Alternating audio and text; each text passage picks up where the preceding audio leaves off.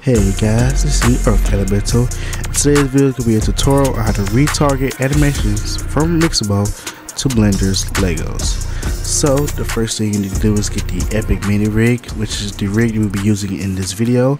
Once I find out how to actually use it for the other rigs, I'll make a tutorial for that. Now you can get that from the Golden Ninja Ben's Lego channel, and you'll be able to get the rig from his video. Once you do that, you go to the link down below to Rokoko Studios and you download the Blender plugin. And this is what we use to retarget the animations from Mixamo to the rigs. So the last thing you need to do, of course, is to get the animations. Now you can get a free account made from on Mixamo, and we'll go ahead and start off with a simple animation. So for this one, we do body block, and we can go ahead and download it. So once that's selected, you press download, and you make sure that it is selected without skin. So we only get the rig is for the animation. So we'll download that, and then we'll hop on to Blender. Now for the rokoko, you go to preference, add-ons, install, and you'll install the zip file for it that you had installed earlier. And once that is done, you can just enable it and say preference. Now I already have a maker fig, I already have a bendy rig set up, and we can go ahead and get started with the animation retargeting. So we import the FBX animation. It is the body block, and we'll stop the animation at 104.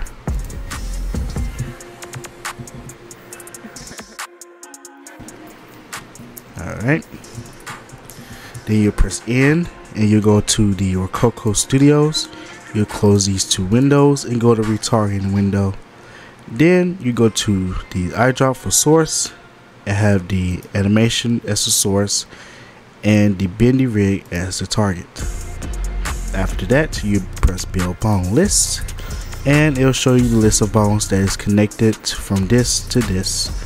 Now some of them are not showing when I first started, so I had to manually do it. Sometimes it'll be duplicated as well. You just take off the ones that are the leg, right leg, left leg. You can just take them off.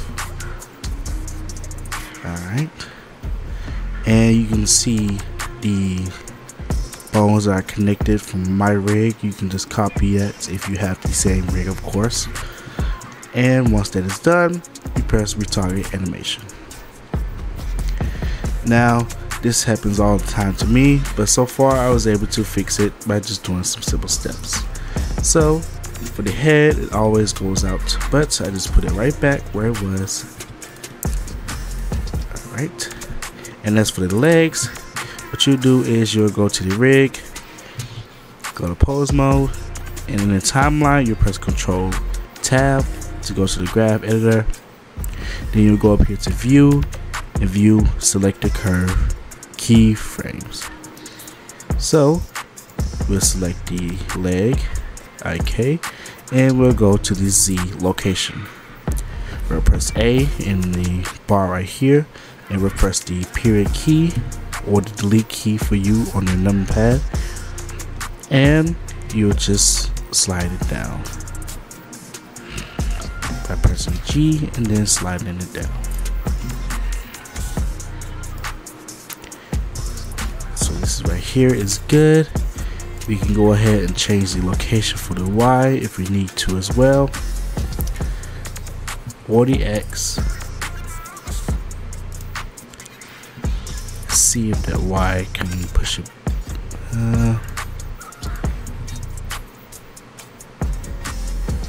Alright, and we'll change the rotation, which is the X axis. Oh, just close that out, and let's see. Alright, and we'll do the same for the other foot. You'll get this bar right here, drop it down, go to the Z, and you'll push it down. And you'll press these other ones to align it to your liking.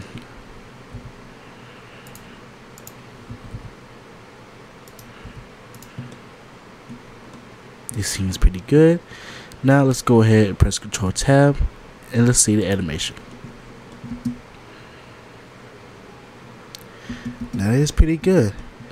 Now sometimes the R's will mess up. You could do the same thing that you did for the legs. For the R's, you just go press Control Tab and you go to the graph editor, select the arm, drop down, and you'll change the positions, the rotations, and the scales if you need to get it just right. So for this one, I could probably say this one can go out, so it'll be the rotation of the x-axis, well, the z-axis actually, and that would be good for me.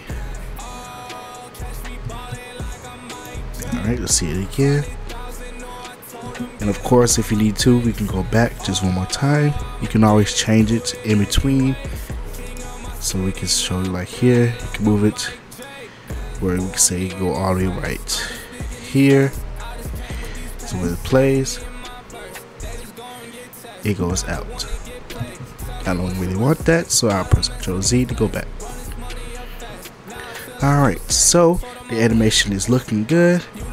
Alright, I hope you guys enjoyed this tutorial, and see you guys later.